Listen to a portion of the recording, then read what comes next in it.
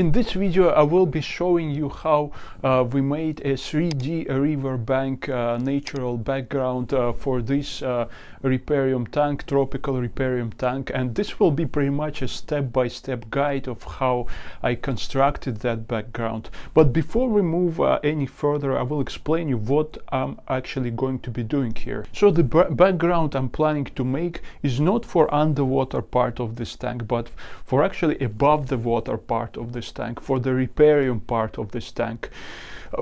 Possibly you can make exactly the same background to put it inside of your tank, because it pretty much should work in a similar way. Of course, materials will be slightly different, and at the end of the video I'll have a couple of suggestions of how to make a similar background to put it inside of your tank underwater. But what I'm going to be making is for actually outside of the tank. So what do we have now? So at the moment, actually, the background for this Riparium is made of an old IKEA coffee table. You can't really see it because it's all covered by the plants, but over here you can see the legs of a coffee table. They actually act as holders for all the lighting. This is one lamp, and I have a larger lamp in here somewhere. So both of them are attached to the legs of that coffee table. And in the back you can actually see, well, you can't see anything, but it's here. That's actually a back side of that coffee table. It goes all the way down here, and here are the second set of legs of that coffee table, which I use to basically support all this structure. Behind the plants and in between the background, I have this layer of plastic sheets to protect it from moisture, because it's just a regular piece of wood, and it will most likely spoil if it will be exposed to moisture. So that's what it is. Actually, it's very simple, it's functionable, but it's not very appealing. It doesn't look very natural. From here, for example, where the plants are not that thick, you can see plastic sheets, and up there, well, no, that's hard to see. You can see the piece of that coffee table. So yeah, I wouldn't say that it bothered me too much, because I can't really see it too much behind the plants, but in any case, I've been planning to create something more beautiful and something more natural and something more appealing. So yeah, that's a plan, to replace that unsightly and fairly ugly background with something that looks really natural. And this is what we're going to be doing in this video. So we start with a frame, and this is basically what the background will be created on which we will build our background. And this is a sheet of MDF. It was actually sold as a moisture resistant MDF, and it's not going to be underwater actually, so I don't know whether it has to be moisture resistant, but we'll see. And whether it's actually going to hold any moisture, time will tell. It's a 12mm sheet, but I think it's a bit too thick. I should have probably chosen something thinner, maybe 9mm sheet, but we'll see. I attached it to this timber frame, so these are just regular pieces of timber. This is how it looks like from behind, nothing special. This is just to hold it in place, it's just to hold it behind the tank, and yeah, nothing special. This part here is to hold lighting. This frame is going to stand like this, vertically, and to this part I will be attaching lights and other equipment that I want to have in the upper part. So the first step will be to apply expansion foam in order to create structure and in order to create form of the background. But before I do that, one of the things I wanted to have is to add some piece of driftwood, which will be beneath this expansion foam. Of course, it will kind of pop out of the foam, but this is something that needs to come first. So I have this piece of driftwood which I wanted to attach to the background. If I had more, I would probably add more, but I don't really have anything else suitable, so this is the only thing I will probably be using. And I'm thinking, in which position should I be using it. There's lots of options.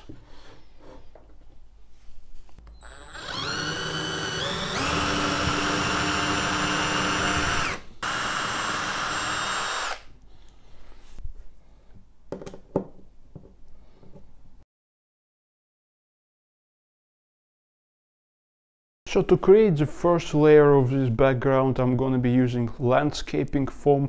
This is a black landscaping foam. I'm not advertising this product, but that's actually the only landscaping foam that I was able to find which is safe for fish and other animals, because it's designed for ponds. So it's aqua forte. You can use it in ponds and I guess in fish tanks as well. So this is what I'm going to be using, and it's actually first time for me to use something like this. I know it's going to expand once I apply it, so I'll probably see how it works. I also don't know whether this can will be enough for background of this size.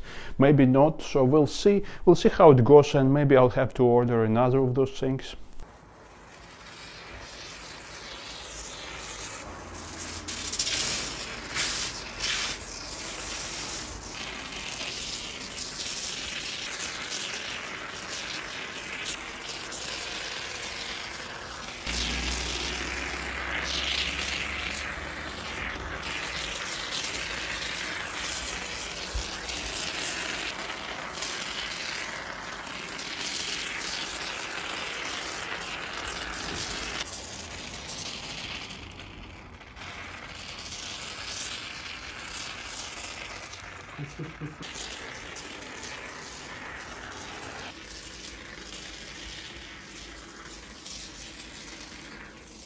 So this is what we got so far, and the can is empty now. So to be honest, I don't think that's enough. I had a feeling that I actually needed to add more. I know it's going to expand, and it says that it needs 4 hours to cure and to fully expand. So we're going to see how much it is actually going to expand, because right now I feel that there's quite a lot of places, for example on edges and on corners, that are not completely covered with foam. So maybe that's not going to be enough, but there's not much I can say actually for now, so we'll just wait. So it's been next day, and the foam has completely dried up, so it's rock solid and it's attached very well. Well, we can see now that one can of foam was not enough, because there are lots of gaps in here, up there.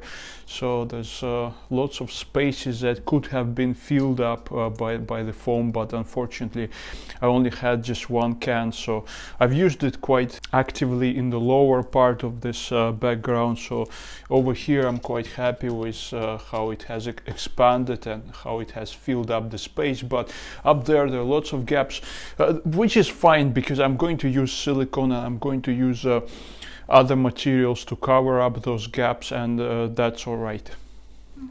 So the next stage will be to apply silicone.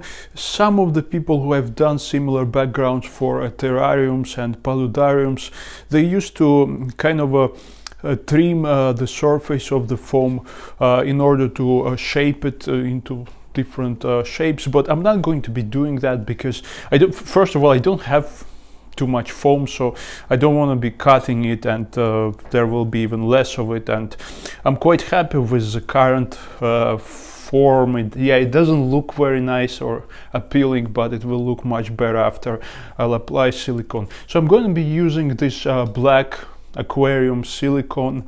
So on top of this silicone, while it's still wet, while it's still fresh, I will be adding a mixture of two things. First is this decorative bark. This is something that's used in gardens, and I'm going to be using it as a first layer of background. Well, it's very natural. Obviously it's made up of real tree bark, and it has lots of texture and lots of variation, and I bought a whole package of it, about 100 kg, so I have tons of it. I will be mixing it with this peat moss. Some people are using coconut fiber, but I don't have coconut fiber, and also I think coconut fiber is kind of a brownish, and peat moss is black, so I want to have a darker background. I don't really want a brownish background, so this is what I have. I think you could replace this with a regular compost or regular potting mix or something like this, but this is what I have though, so this is what I'm going to use.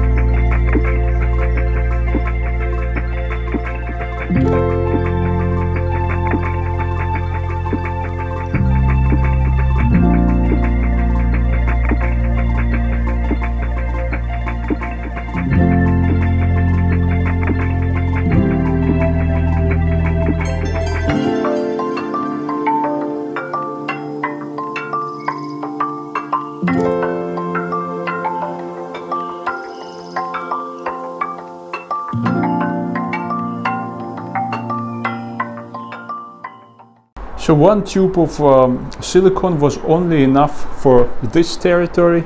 This is not even half of the background. I think this is just like 25% of the background. So I clearly underestimated how much silicone it consumes, and I would probably need at least 4 more tubes of silicone in order to complete this background, and that's certainly not something I was aware about, and yeah, unfortunately it does consume tons of silicone.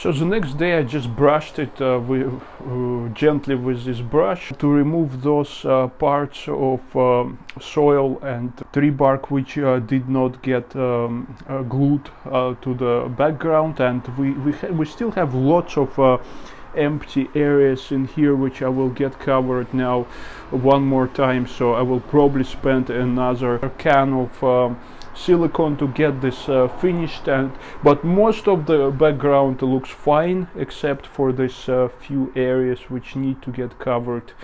And yeah, I think this will be the last time I will be using silicone, and this hopefully will be the last time I work on this. So I've added a bit more of tree bark to those empty places on the background, and now it looks more or less complete. Of course there are some places where you can still see foam, but that's not going to be too noticeable because this will be covered by riparian plants in any case, and I think I'm quite happy with this for the moment. And yeah, so now the next stage is to get it installed actually.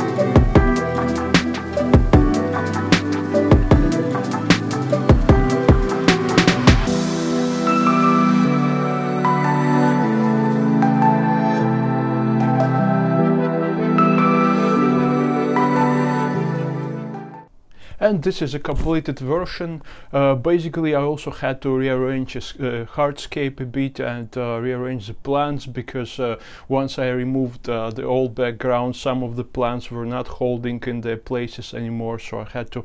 So basically I just moved all of this very beautiful looking water lettuce to the front, and I moved some of the plants like Anthurium which were growing here to the back, and I think that looks more harmonious. But I didn't touch all these peace lilies or this island of moss and fern. They just stay where they used to be.